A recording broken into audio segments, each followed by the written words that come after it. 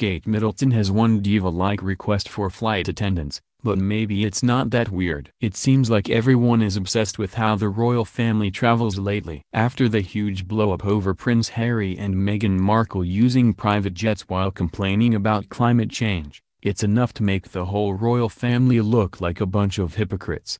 A few days after the whole private jet fiasco, Prince William and Kate Middleton were spotted traveling on a commercial flight, which some royal followers thought was done intentionally to send a statement. But in reality, the two trips were likely scheduled months in advance, and the private flight versus commercial flight comparisons were just a coincidence. However, Kate Middleton is making headlines once again due to some apparent diva-like requests she has for flight attendants on the commercial plane she does take. But are her demands really that strange? Royals don't travel like the rest of us. On their most recent trip to Africa, Prince Harry and Meghan Markle knew that the stakes were high and everything had to go right during the royal tour. That's why there was really no question that they'd be taking a commercial flight to get there, not a private plane. But just because they flew British Airways, it doesn't mean there's a chance you could get seated next to Prince Harry on the plane, even if you were lucky enough to fly first class. That's because high-ranking royals like Prince William, Prince Harry, and their families get special treatment even when they fly on commercial airlines.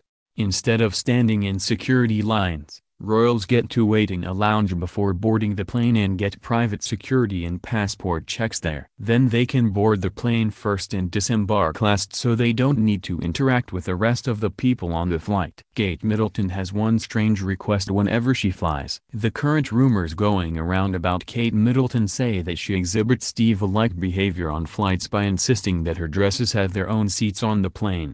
Royal correspondent Emily Andrews explained that she's witnessed this behavior firsthand. "I've been on a plane where all Kate's dresses had their own seat, to make sure they were kept flat," Andrews said. "They are not going to be shoved in the hole just to be squashed by everyone else's." It does seem like an unnecessary demand, especially on a crowded flight when space is at a premium. But is the Duchess of Cambridge really acting like a spoiled brat? Those plane seats would be empty anyway. One bonus of flying commercial for the royal family is they often purchase all the seats in one section or row to maintain their privacy. So the fact that Kate Middleton's dresses are occupying one of those seats shouldn't be too shocking, especially when you consider that certain airlines allow any passengers, even those in coach, to stash their wedding gowns in first class if they happen to be traveling with them.